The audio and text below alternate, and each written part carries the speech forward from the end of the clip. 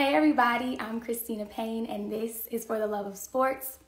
If you watched the Bucks 76ers game last night, then you might recognize my next guest. She's a broadcaster for NBA on TNT.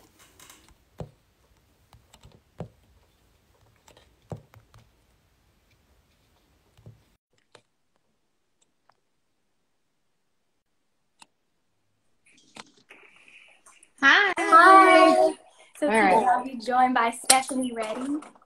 How are you today? I'm good. How are you doing? I'm good. It's an honor to have you on the show. You are the first woman on For the Love of Sports. And it's actually really cool that you are because you are a woman of many firsts. You were the first woman to coach a men's professional league team and the first full-time female NBA analyst for an NBA team with the Charlotte Hornets.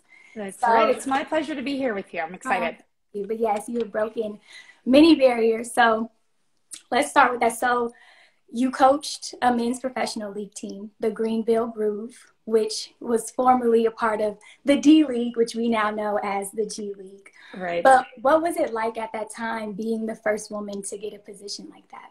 It was very exciting. I would not be telling you the truth if I did not admit that I was nervous about the opportunity. And not because it was basketball related. You know, basketball has been a part of my life, basically my whole life, as long as I can remember. But because it was something new. The league was new. You know, we hadn't played a single game yet.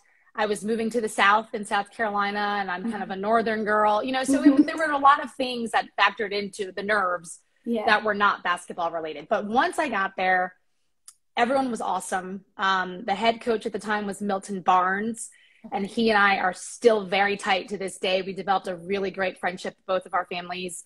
It was a really good experience, you know, and of course winning is always helping with the pleasure that you experience, especially with coaching and playing. And we happened to win that very first championship. So that also helps me with my fond memories. Good. So I know, you know, oftentimes when people are the first to do something, even though it's groundbreaking, there may be some not so positive things that come with it. So did you ever experience any disrespect or sexism? It's a great question. And the short answer is yes, but not really. Do you know what I mean? Like it's one of those things where if you're a woman in this world at all, you experience sexism, right? It's just there. And it's unfortunate, but that's how people are. But specifically in the world of sports, it's going to be there. And it may be something as small as a comment that you hear someone make because they don't think that I could be a coach because I'm a woman. So they assume that I am a manager or the coach's wife or, you know, some things like that, where it's not like a direct shot between the eyes, but it is a reflection of how our society views women, right? When you hear those things. So that's why I say yes is the short answer. But in terms of things that were like thrown in my face, I never had any issues. Oh, okay. All the players that I coached were amazing. I'm still friends with some of them today. Like we still text and call each other, talk about our kids.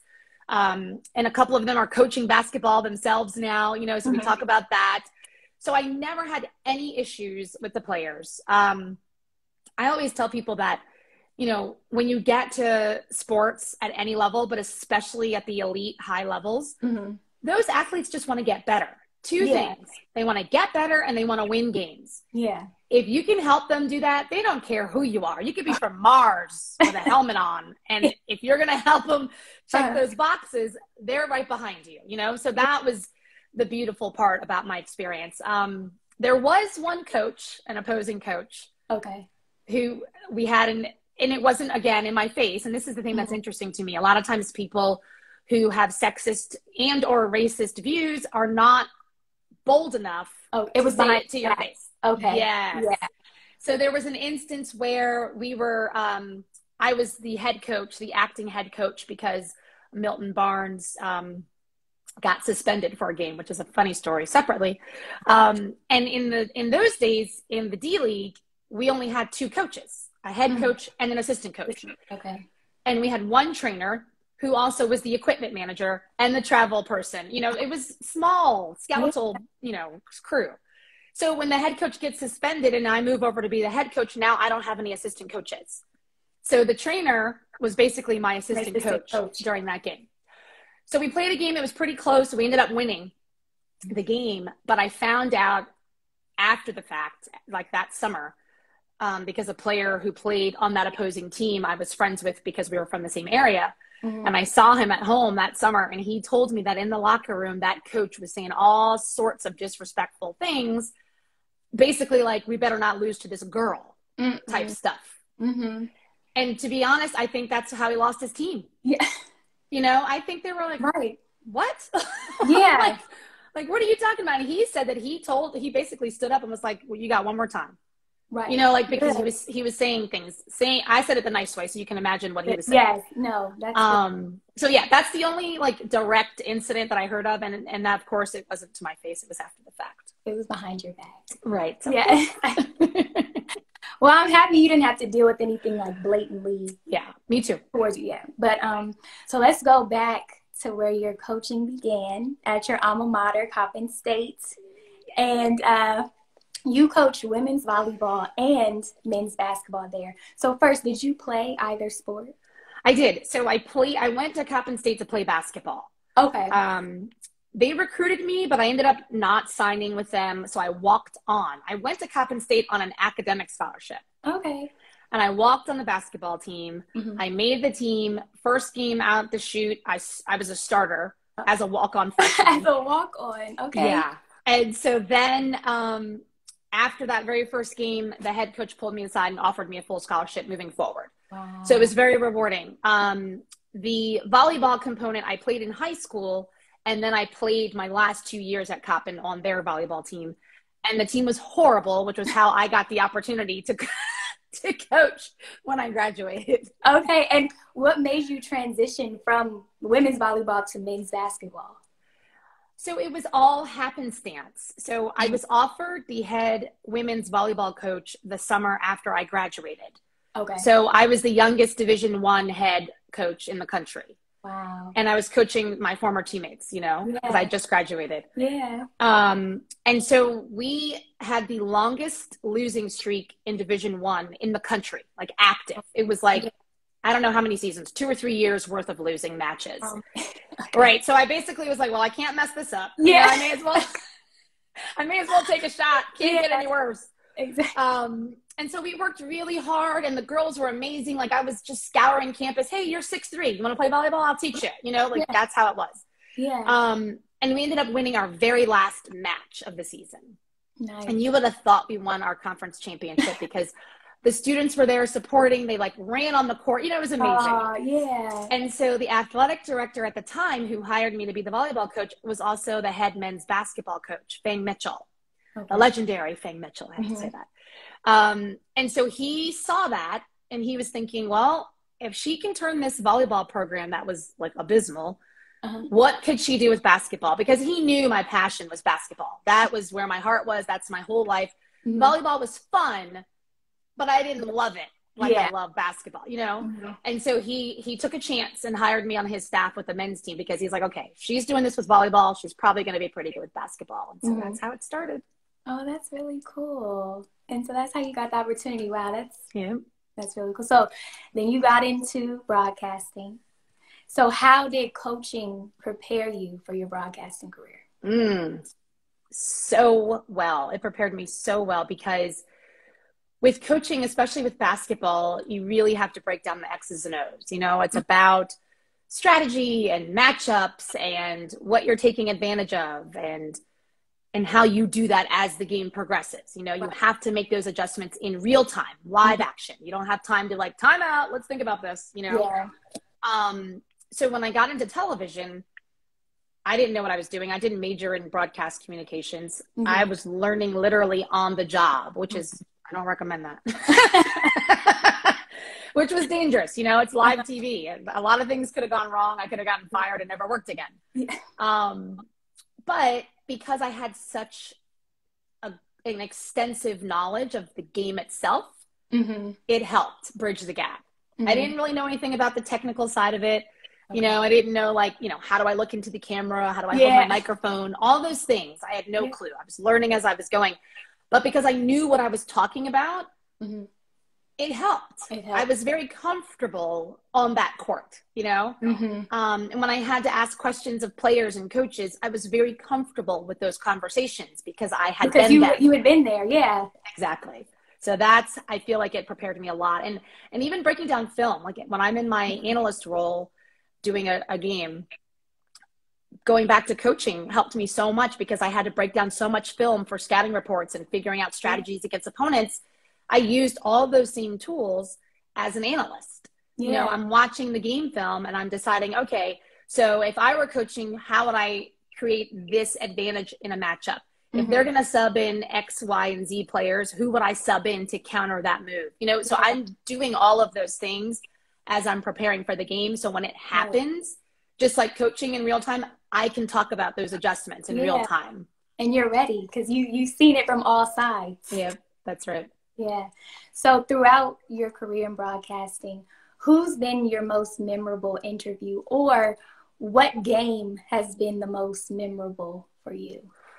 That's a great question. I've had quite a few good ones. I think, gosh, okay. So here's one that everyone will remember if you follow NBA basketball. I was working playoffs. This was a couple of seasons ago when Portland was playing OKC and Damian Lillard hit that shot. Yeah. And he did the toddler wave. Bye-bye. I was doing that game. So I had the Damian Lillard walk off and I was right there when all that happened, you know, so that's really memorable because that's one of those shots, those iconic shots that you see played over and over again that people see. Yeah. But I also think when I was with the Charlotte Hornets and Kemba Walker became the franchise's all-time leading scorer, I worked that game. And Del Curry, who is who he beat, was calling the game as an analyst. Oh, wow. And so when we interviewed Kemba after the game, he got very emotional. He was crying. The crowd was going crazy. Like, that's memorable, you know, like because he felt comfortable enough with me to let his guard down and be vulnerable and be honest, you know, with his emotions. So to me, those are two that stand out. There's a ton more that are funny, which may or may not be a great reflection on me as a reporter, but, you know. No, but I bet. I mean, you cover so much, so I know it's hard to really choose between everything. So I know men don't ever get asked this question, but are there challenges with balancing like a family life in your career? Absolutely. And thank you for acknowledging that men don't get asked that question. Because they don't. And they still have the same challenge. But yes, there is a challenge for sure, especially if you're traveling. I think if you're ambitious in any career path, whether or not you travel on the road for that job, it's going to be challenging if you want to have a family. But traveling just adds another layer of complications, if you will, logistics. You have to figure out who's going to be home when, who's watching the kid, who's driving the kid. I tell people all the time, I married a saint. That's how I make it work. We are best friends. He's my true partner. He's my like number one cheerleader and advocate. And as a woman, especially a woman in sports, it's going to be hard to find that guy who can not just support you, but like encourage you to be ambitious and leave the house, you know, and I got the kids. Don't worry about us. We're fine. You know what I mean? It takes a special person. And maybe it's not a gender thing because I tell him all the time, I couldn't be that person, you know, like you're not leaving me home with these kids again. Like I couldn't do that, you know? So it takes a special person. Maybe I shouldn't say man. It takes a special partner to do that and to continually support your partner in their ambitions. And he has done that like more than I can say. Like my friends call him Saint Perry. Like I cannot call my girlfriends and talk trash about my husband because they will hang up on me. You know, like girl, bye. He's, you know. So that's the secret. That's the secret. He's here and he holds it down. He's basically a single dad during the NBA season, you know? Yeah. Well, that's a beautiful thing though. It is. I'm really lucky. So what's one piece of advice you would give to young women interested in having a career in broadcasting, in sports broadcasting? Yes. There's a lot, I would say. I think the two most important things, hard work. Mm-hmm. And that's the message I give to any career, right? No matter what industry.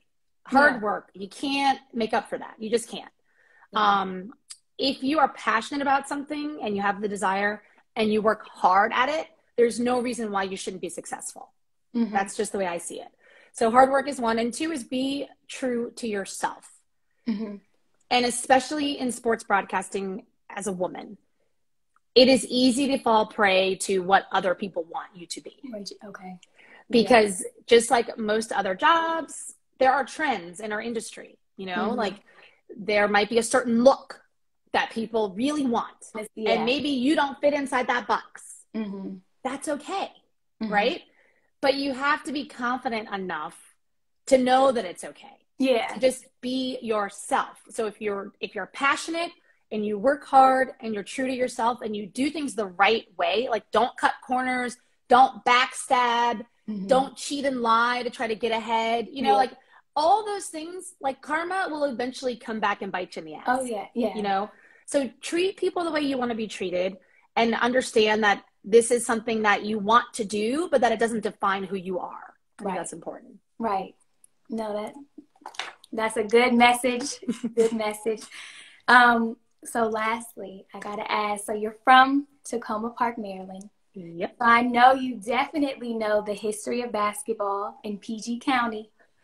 So who is or was your favorite player to come out of PG County? Woo! Man. If I was on social media more, I'd be nervous. I'd get a lot of ats, but I'm not on enough. That is a great question. The truth is there's so many talented players that have come out, male and female, you know? Yeah. Man, I'm really trying to think. I think if you're going with active players, you would have to say Kevin Durant. Because he's arguably the best player already in the league anyway, no matter where you're from, right? Right. But if you're going on history and impact, then I would have to go with I'm scared to even say it. I don't know.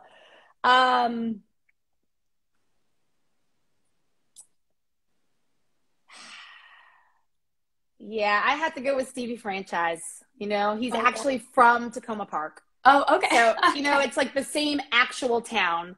So if I get some friends calling me like, what are you talking about? So, yeah, those are my two. Okay, no, those are good too. Those are good too to have.